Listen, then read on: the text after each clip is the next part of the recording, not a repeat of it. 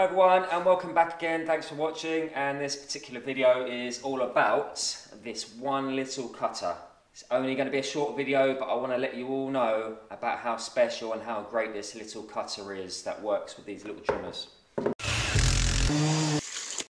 I wanted to share this particular cutter with you. It's something I've been meaning to do for a long time. I use it constantly and I show you in my videos all the time when I'm making stuff. My shaker style door videos, all that sort of stuff, and it is just too good to miss. Basically, it's a 1/4 inch cutter, fits in these two hand palm routers or one of these old school routers. You can fit it in a bigger router if you get a reducer for your collets, but ultimately you want to use it in a palm router or a little mini trimmer, whatever you want to call them, one of these three. Any brand will do. I've got Makitas. Everything will be in descriptions below, by the way, so you can buy them yourselves. These are quite hard to come by, so make sure you do look in the description and snap one up pretty quickly, because they are hard to find, and to find the correct radius. If you look in the description, it'll tell you the radius of what it is. I can't tell you offhand, but what they do is they give you a tiny micro round on the edge of your piece of work. And what that does, it saves you so much time sanding by hand every piece with two different grades. I personally like a slightly bigger arris taken off. I hate just using one swipe of 240. I think it's a little bit too sharp. But this gives you a standard arris taken off every single piece. It's going to be the same every single piece. And this one's been going for about 3 months. It's getting a little bit dull now, so I will need to replace it and get myself a new one. But if you can have a look, it runs off a little bearing.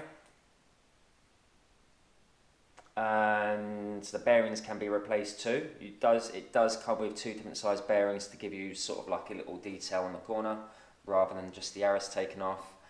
But they are amazing. They save so much time.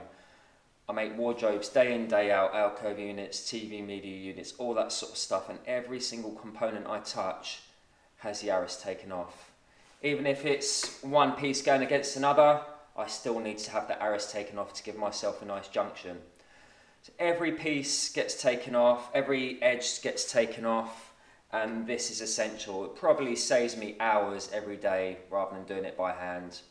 Especially when I'm painting, if I'm going to be using an airless sprayer or professionally spraying something, you need to have that arris taken off perfectly. It can't be sharp, otherwise when you paint, you know, that edge can chip so easily. So this is perfect.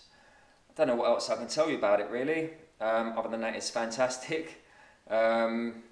It's something, I would say it's my most used accessory out of everything I use. Along with my routers, I use those, you know, day in, day out. So grab yourself one before they go. They are hard to find. Only 2 places sell them that I know of, the actual radius that you need. So click on that link, snap one up before they all sell out, or maybe grab yourself a couple. They are hard to find. So I just wanted to share that with you, as they are fantastic and they save me so much time. Right, so let me show you the micro round cutter, because this is an absolutely fantastic cutter. Do not go without one. Once you've seen this, you'll want to buy one.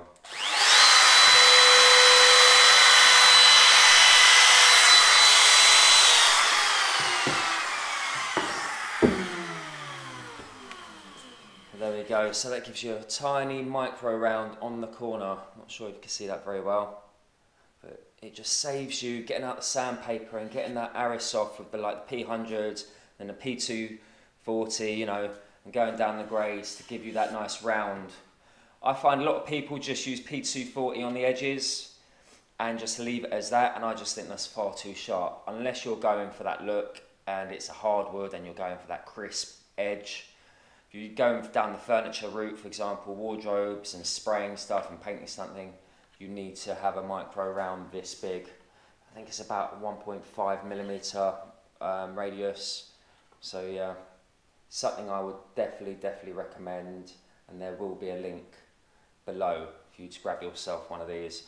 I cannot live without that little bad boy there. So yeah, Short and sweet. I hope you enjoyed it. If you've got any questions, just put them in the bar below, and maybe tell me what your most used accessory is in your workshop. That'll be interesting to know and get a conversation going. Alright guys, so make sure you like and subscribe if you're liking my content and you like this video. Hit the notification bell to see all the new upcoming videos that I put on once a week, every Sunday. But other than that, it was great to see you, and see you in the next video. Ciao for now. Over and out.